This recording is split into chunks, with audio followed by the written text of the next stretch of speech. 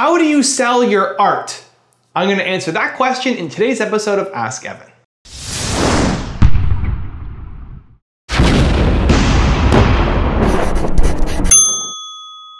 So I recently got asked a question from one of my YouTube viewers, love you guys, Ronda Young, who wrote in to say, I'm an artist and my passion is creating clay figurines. I live in a very rural area where such things as artistic figurines are non-essential items. How can I make them essential? Ronda, this is a fantastic question. I have a soft spot in my heart for artists, and I think on a bigger scale, we're all artists, or we should all be artists of some sort in trying to make our business grow. And so I'm gonna give you 3 bits of advice that I think will help you. Number 1 is stand for something important. One of the hardest things about art is being able to interpret the art and understand its meaning and have it have an impact on me. And so if you stand for something important, you have your one word, right? Mine is believe. That gets me a lot of business. If your one word, for example, was peace, then now I'm not just buying clay figurines, now I'm buying a piece of peace, right? So for example, you could design figurines that now have more meaning to you, that are about peace. You could donate a certain percentage of your profits to peace initiatives around the world. Now I feel like I'm buying into something way bigger than just a clay figurine. And now if I'm looking at your art, your clay figurines versus buying a mask, versus buying a painting, versus buying somebody else's clay figurines, I'm gonna go to you first because I like the mission that you're on, because it's something more important than just designing clay figurines. So understand what you stand for. Number 2 is tell your story. This is one of the biggest assets that you have in an artist, and one strategy that I think a lot of artists fall down on is you, right? Like, why are you doing this? Why do you love this art? What got you started in it? What does each piece that you created mean, right?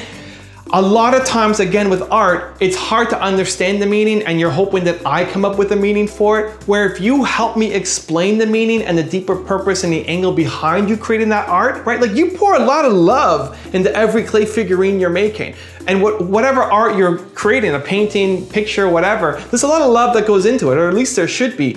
And so you wanna express that. Tell us the story behind it. What personal tragedy or excitement or inspiration led you to want to create this piece, right? That story helps me buy in, helps me get connected more to who you are, why you're starting this, and it's more likely that I'm gonna buy that piece and then want to buy more pieces because now I'm connected to you. So tell your story. And number 3 is get the message out. What I'd start to do is start to look at connectors, start to look at influencers, start to look at people who have an audience, whether it's online and social media or if it's traditional media. And to make that work, to get people to talk about you, you have to have the first 2 parts down, right? You have to stand for something important, and you have to have a story that you can share. Those people are gonna help spread your message for you and bring in an audience to help buy your products. So for example, if you sold art that was about believe and you had a great story about entrepreneurship, your own story, I would love to help promote that, right? If you sent me something, I would probably hold it up in one of my videos and wanna help share that message for you, give you the exposure because you're connected with me, who I believe the same thing as you do. Right? So you want to find people who are on the same path, same mission. They're expressing it through their YouTube videos, through their Twitter accounts, through their Instagram profiles. You're expressing it through your art, your clay figurines. If you're on the same path and try to have the same impact, then those are natural collaborations that can really help you build your business up. But it's not going to happen if you don't know what you stand for and if you're not comfortable telling your story, right? Those connections into the media, into the influencers can really help take your business to the next step. So remember, stand for something important, tell your story, and get the message out. Good luck, Rhonda. I hope that helps you. For those of you watching, I'd love to know what advice you have for artists, or maybe if you are an artist, what advice has helped you grow your business. Leave it in the comments below. I'm going to join in the discussion. Thank you so much for watching. Continue to believe, and I'll see you soon.